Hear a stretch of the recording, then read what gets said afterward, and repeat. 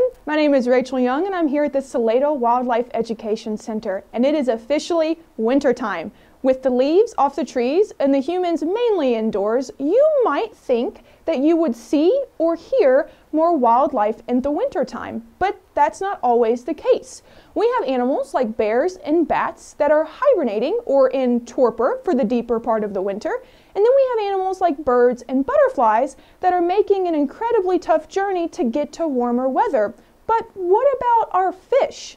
Well, our fish are still here in the water. They are just much less active. Our fish in Kentucky are pretty well adapted to seasonal temperature and weather changes. And remember, fish are cold-blooded, so their body temperature is going to match their environment. So the colder water will slow them down while they wait out the winter for the spring. Fish in the winter do still eat, just not as much as they do in the summertime.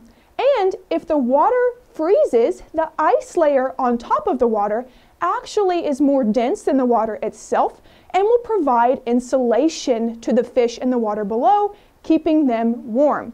Now, strategies vary from fish to fish for surviving in the wintertime. And here in Kentucky, we tend to classify our fish by the type of water that they like. So we have warm water fish, cool water fish, and cold water fish. For example, a warm water fish might be a largemouth bass. They like warm water, so naturally they're going to gravitate towards the warmer areas of the lake or pond that they're in, which tends to be the deeper areas. On the flip side of that is the cold water fish, which could be a rainbow trout.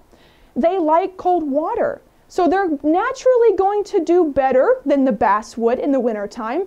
They're going to go downstream a little bit, maybe wait behind a rock for bugs and other organisms to come downstream and eat them. So they're going to eat more than maybe a warm water fish would. Now, big fish, like our catfish, for instance, those guys tend to group up together in the deeper pools of the lakes, hang out in groups, and become really aggressive feeders.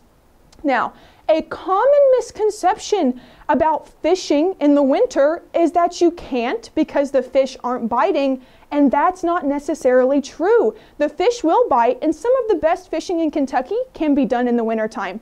For more information on winter fishing in Kentucky and for more educational videos, visit our website at fw.ky.gov. Thanks for watching.